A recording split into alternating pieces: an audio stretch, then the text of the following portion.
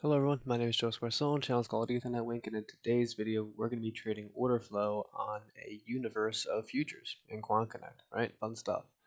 The videos I tend to do best on my channel are videos about order flow trading or about options pricing, and I've done a lot of option pricing, so let's get back into order flow. So we're going to be using QuantConnect and Python today, and I already have the code written, but I'm going to go through and explain it all. And I'm also going to post it in a QuantConnect discussion. Yeah, so let's just jump right into these. I got all the code here. There we go. So yeah, we need some imports, and we're going to get to that later. And there's a lot of cool stuff going on in this code that I think that you guys are really gonna enjoy, because we're going to be using a universe of futures, not just a single one. So how do you do that? How do you get indicators on that? How do you keep track of your positions on that? That's what we're going to talk about. Because a lot of the code that QuantConnect has for these built-in strategies that they have, like the ones over here, they're great, they're cool, but they operate on a rebalancing idea, not necessarily risk. You know what I mean? And in my mind, I'd rather enter a position knowing I'm either going to make or lose this much, regardless of how much time passes. So that's the approach I'm taking with this. It's all in one file. And yeah, let's get into it. So first thing that we're going to do in our initialize is we are going to define our universe, right? I just have the NASDAQ, S&P, Russell, and Dow in here. You could use whatever you want. But those are our tickers. So we also need a list for all the futures. We need a dictionary for our indicators, and then we're going to get into that later on. So yeah, so for ticker in tickers, we're just going to pretty much add it to our list, right? With no extended market hours, because we're order flow trading. We want to be trading during the most liquid hours of the market. Okay, so cool. So now we have all of these things to keep track of what we need to, and we have all of our futures in our algorithm. Awesome, right? So how do we then get indicators on it? Because order flow works in a weird way. So let me bring up paint, because everybody loves paint. So if the black line is the price, right? And so the price is going up. Let's say that there's a bid imbalance here. Well, we want to buy that bid imbalance, right? And then just write it up there, right? That's pretty intuitive. Same thing if there's an ask imbalance, we would want to write it to the downside. However, if price is going down and there's a bid imbalance, we want to short that. So it's inversed, is what I'm trying to get at here. That's the whole point of that shebang. So how do we keep track of that? Well, we need to make an object class of all of our indicators. This is someone in QuantConnect, I believe his name is Alex, actually showed me this, because I was trying to just make one. I was trying to make a dictionary for everything instead of just putting all my indicators in one dictionary. I tried to make a bunch of different dictionaries for everything, and I was like, what an idiot. This is so much easier the way that he showed me, to just make one thing and have everything in there, right? So we have simple moving average, we have an entropy indicator. What's that? Well, I want to get the entropy and measure the measure of randomness for all of my futures. So that way we know we can define the stock going down as it's below the moving average with high entropy, and the stock going up as it's above the moving average with low entropy. Okay, cool. So when we make a new indicator, custom indicator, we need an init function.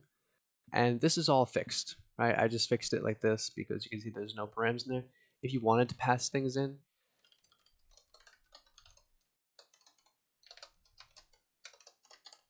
you could do it like that and then put it into a self.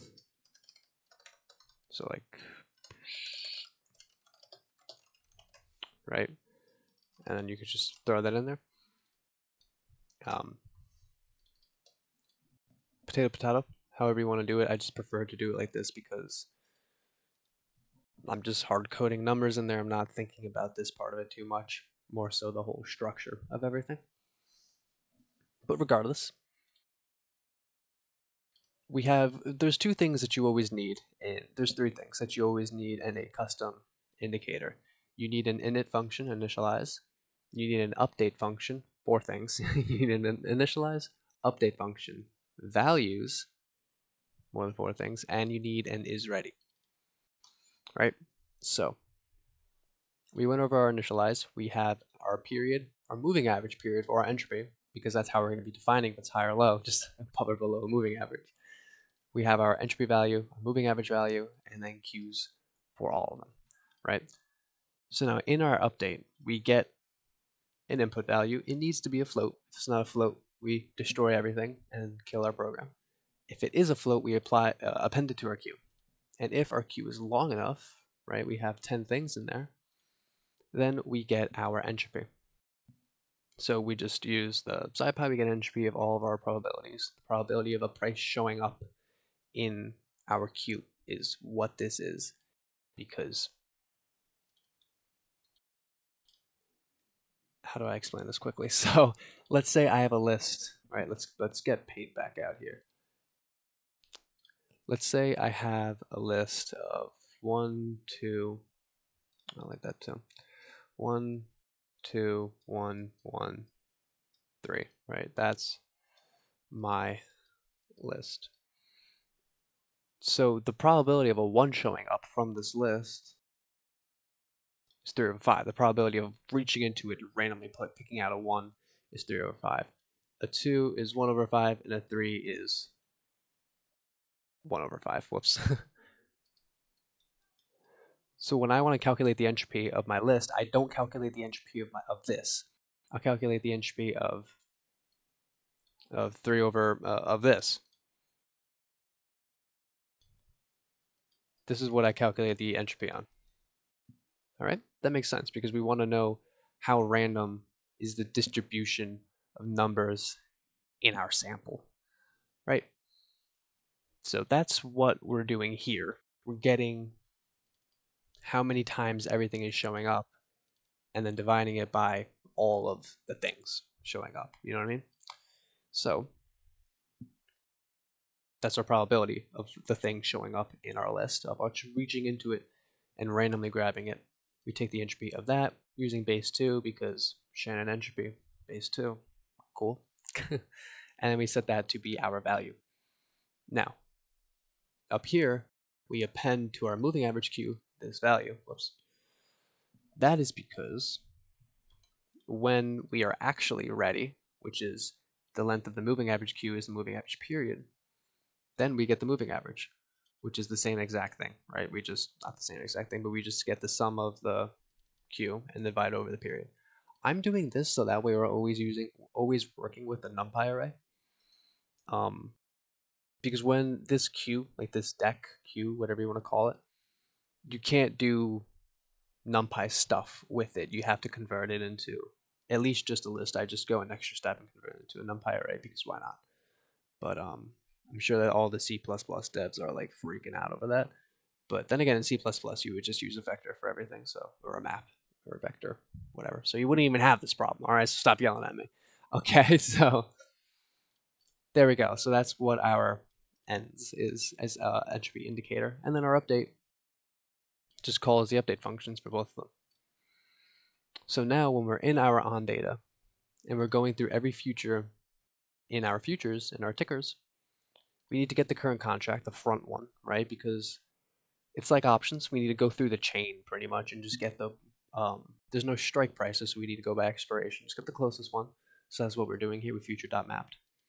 If it's not already in our indicators, well, we got to put it in there because it's a fixed universe. I'm not worried about anything entering and leaving. That's why we don't have an on securities changed.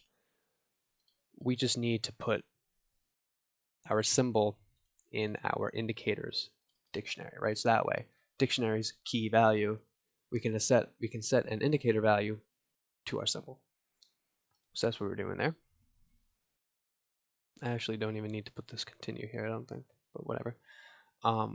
We're just getting the close for that current contract, updating all of our indicators with that close.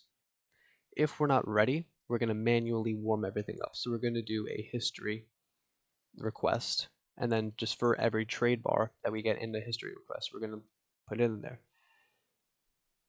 This is kind of like, it's like our indicator is empty. I want 100 things in our moving average. If I only have one, I need to get 99 more.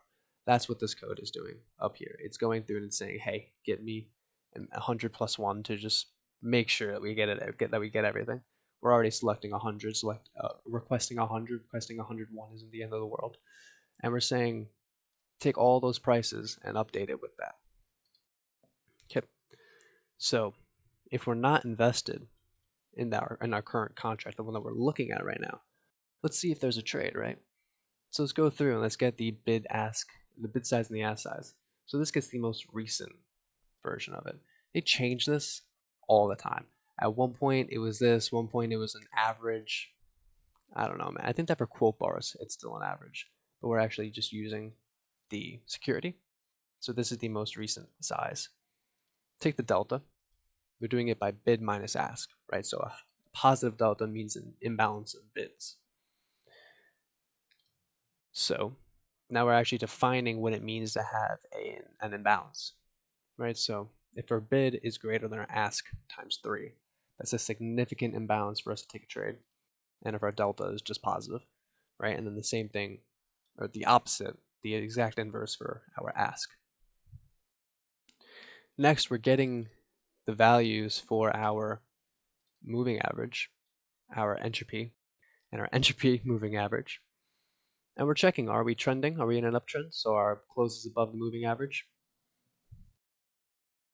And our entropy value is below the entropy moving average. If it's so, then on bid imbalances, we want to buy, and on ask imbalances, we want to sell. So here we have our tags here. And then in the opposite, it's the opposite, right?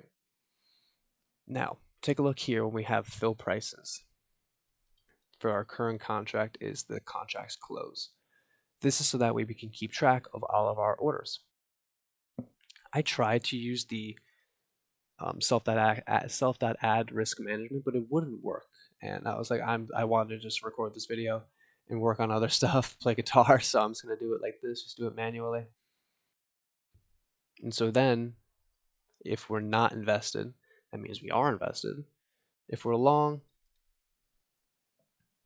check if we're in profit, check if we hit our profit level, liquidate the contract, set our fill price to none because we're not in anything. Same thing for a stop loss, and then for a short position, we want it to go down, so then just inverse it. And there you go.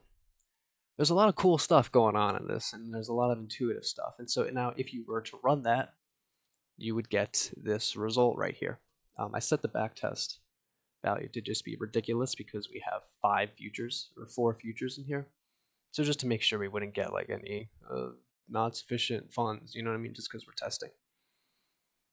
And yeah, you get this result right here. We can see how it's working, right? We can be long and short 2 different futures at the same time, which is awesome. That's exactly what we want. And we take 914 trades year to date. Our average win is just over our average loss, and we're winning way more. So, and also for the risk in that, I'm using 1%. So if you even want to make this an even higher frequency trading algorithm, you could set it to be 0.5% for each. And then if we run that, we'll watch this together. While I talk about some stuff, what I want to talk about with you guys, because I'm just trying to put out stuff I think that you guys will like. I think it's doing that weird thing. No, okay, whatever. It'll come. But I'm trying to think about what kind of stuff you guys would like.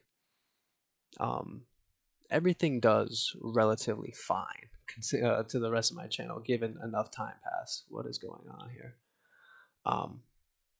But I noticed that the order flow video I already had and the option pricing videos tend to just do the best. So that's the stuff I'm going to try to put out more and more for you guys. Yeah, I'm really not sure why that's not running.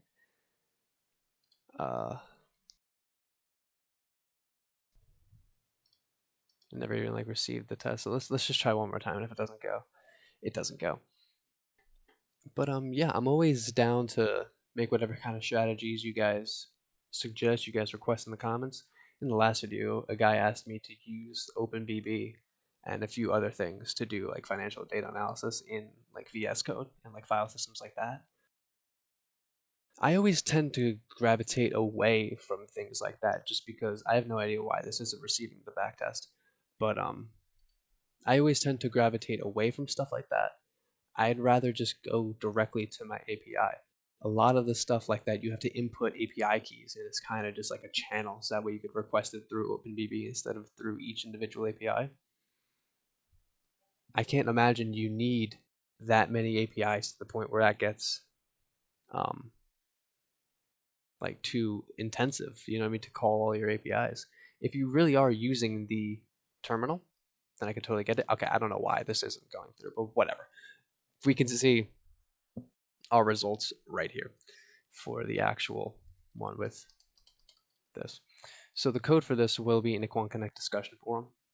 I'm going to put that in the description. I encourage you guys to check that out. I have a business. We make trading indicators. They're all, I make them, and we sell a few of them. This one is for free. This volatility EMA, our new volatility stop, is also free.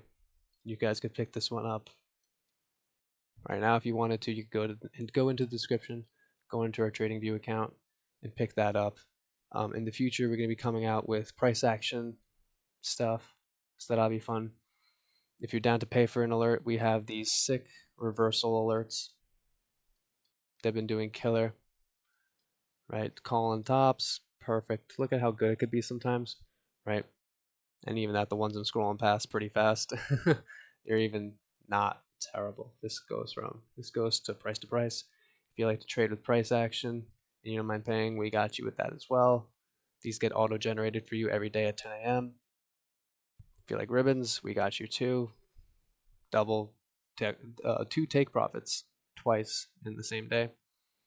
So yeah, I hope that you guys enjoyed making this. Oh, now we get all this stuff. But I hope you guys enjoyed making this order flow futures trading algorithm with me. Links to everything will be in the description. Please check out Prometheus Analytics. That's the trading view indicators. Check out this QuantConnect discussion. Make this stuff your own. Make cool projects. Do fun stuff. And yeah, leave a like, subscribe if you enjoyed this. I will catch you guys in the next one.